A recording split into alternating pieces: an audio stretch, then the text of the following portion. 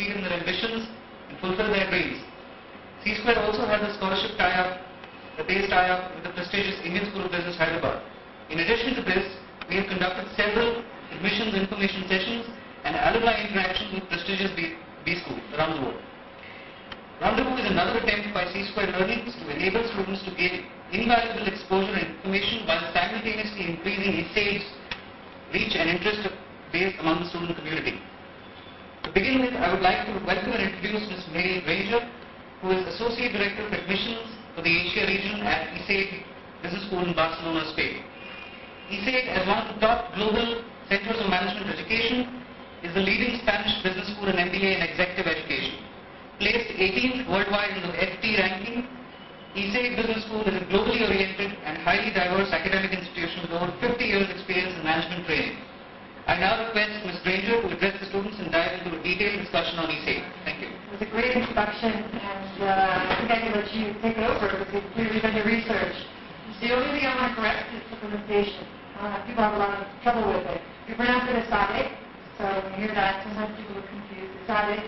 And I'm going to give you I'm going to try to be brief because at the end of the day, it's Sunday. I'm sure you have a lot of things that you want to do as well. I'm going to give you an introduction to Esade, and then I'm going to cross over to one of our alumni, Pradeep, who is going to be infinitely more interesting than I am. And I think if you guys are going to have the opportunity to ask him questions as well about why he chose Esade, how that experience was, and maybe some questions. What I'd like to ask you, the questions are fine at any time. If something you don't understand, if I skip a slide, don't worry about it too much. I'm going to try and hit the high points. If you see something you want me to come back to, that's fine as well. But what I do ask you is to keep the questions general. So if you have any specific questions about your profile or anything like that, I've got my business cards here with my direct email on them. You're welcome to contact me at any time in the future. Right? It's a think long term. I know you're thinking, well, I have to get past the first hurdle. But you should be considering your career perspectives when you're considering the MBA program.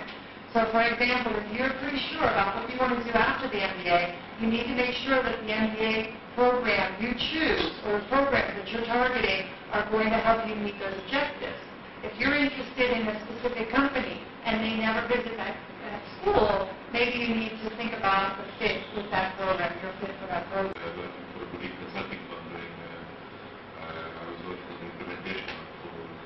Change in governance implementation, outsourcing, IT transition transformations.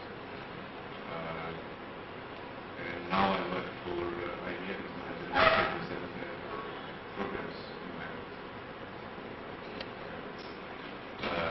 without losing concentration, doing 60 to 80 hours a week. Very few people are actually